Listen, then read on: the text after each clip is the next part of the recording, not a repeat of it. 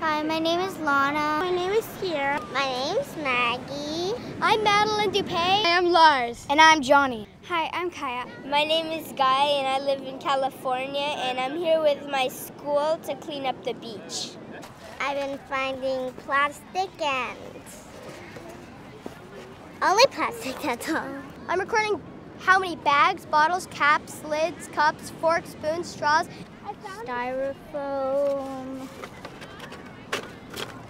a koi sea turtle, and bottle caps, and wrappers, and paper, styrofoam. We found cigarette butts. We found wrappers.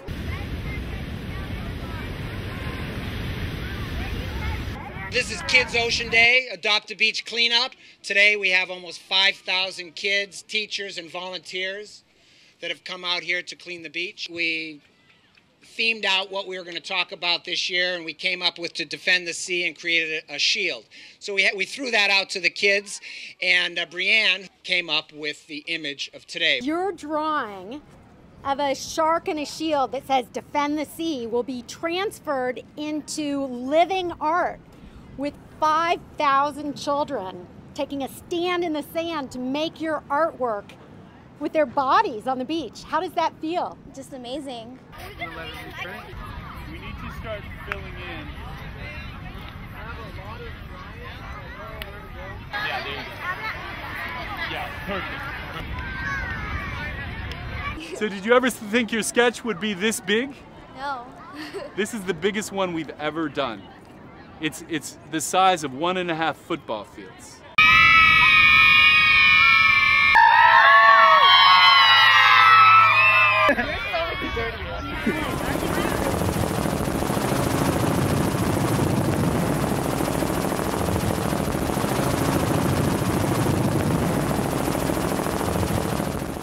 This image, and actually the 4 other images being done in California, are going to be put into a collage that is going to be hand-delivered by a 17-year-old girl from New Zealand named Brittany to the RIO Earth Summit in Brazil. Oh, hi Brianne, it's Brittany. I'm looking at your drawing right now. It's really cool. This shark does look ferocious. That's cool. And defend the sea. In terms of Rio, I would love to take your messages to the world leaders. What sort of message would you like me to present to the world leaders? Really just keep the ocean clean, because not only is it just those creatures' home, it's also our home too. Yeah, that's really cool. I should use that in my speech. It's our home too. Our plastic use is out of control. Almost all of our plastic ends up either on the beach or in our oceans. In the ocean, plastic breaks down into little pieces. Those little pieces collect toxic chemicals, and the fish eat the toxic chemicals, and it poisons all of our seafood. Plastic is a material that our world cannot digest. We use plastic for only minutes at a time, but it lasts forever. Exciting to meet you on the phone. I can't wait to take your message to the world leaders. Thank you.